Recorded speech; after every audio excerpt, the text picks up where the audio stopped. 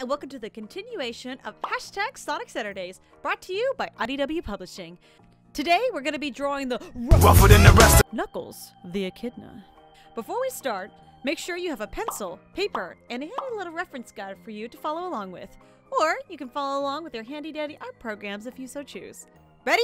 Let's go! Part 1. The head. So Knuckles' head is a bit unique.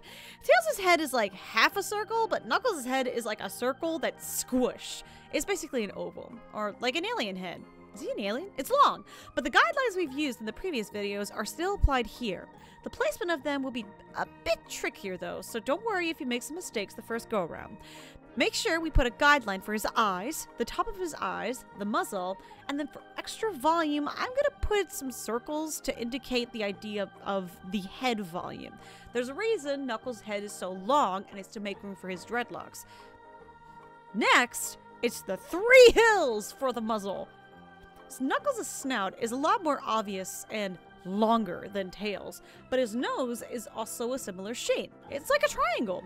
And Knuckles is also super serious, so give him a frown, because he keeps getting his emerald stolen all the time! So like Tails, Knuckles has 2 eyes. It's not one weird one eye like Sonic has. Actually, I think only hedgehogs have the mono eye. His eyes always are angry, serious, and are kind of shaped like an M, despite being 2 eyes. Remember, Sonic characters' eyes are actually oval. Always. Make sure you make those pupils ovals too. Make sure to add in those eyebrows as well. They're always angry. Ugh.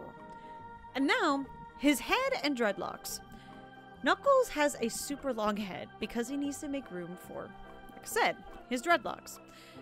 I usually like to draw Knuckles with 4 of those little curved cones. It's the best way that I can describe his hair, really. It's like 4 curved cones that are all facing down. Think of Knuckles as dreadlocks like, just like that. Like hair. Once that's finished up, really, it's time to do part 2. The body!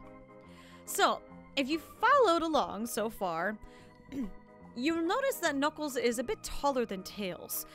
His body type is actually similar to a lot of Sonic characters. Generally, their base on their chest and everything, it's shaped like a little bean, with wire sticks sticking out to represent his arms and legs. They're pretty stubby though, so make sure you're placing them correctly. With Knuckles' gloves, I gave him stubby rock-looking placeholders.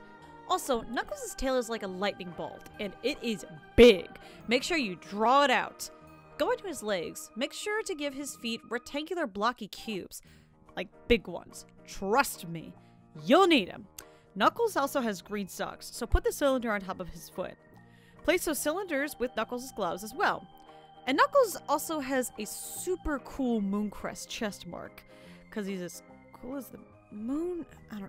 Going into detail with Knuckles' gloves, think of it like old-timey mittens. Knuckles does not have fingers, thank God, outside of just his thumb. So of course, his knuckles have spikes on it. Make sure you indicate and make those spikes huge and draw those on his little oven mitten hands. Let's get into some details now since we're getting into the spikes. Knuckles' shoes are kind of bricky and thick. When you are drawing Knuckles' shoe, make sure to include his Lego brick, the yellow strap, the red heel and sole, and the sole rim. Oh yeah, and his green socks, of course. Because Knuckles is mostly a stick here, let's give him some meat, shall we? Think of it like you're putting in little volumes. Usually, the best way to describe Sonic characters' arms and legs is that they're little noodle arms. And with that, it's time to clean up. Part of this process is basically lightly lowering your sketch opacity, or just kind of simply erasing your sketch lightly with a kneaded eraser and then carefully cleaning up your sketch. It's completely normal that during this process you fix mistakes as you go along. I mean, heck, I do it all the time. I did it even in this video. It's always important to remember that you will make mistakes when you sketch, so use the opportunity to practice and finish what you started before trying again. It's the best way to learn. And with that, you're pretty much finished. It's a good look at Knuckles there. We want to see how you did, so send us over your Knuckles drawing using the hashtag Sonic Saturdays, and we really want to see your work, so tag us. And if you like my stuff, be sure to follow me on my socials if you're interested.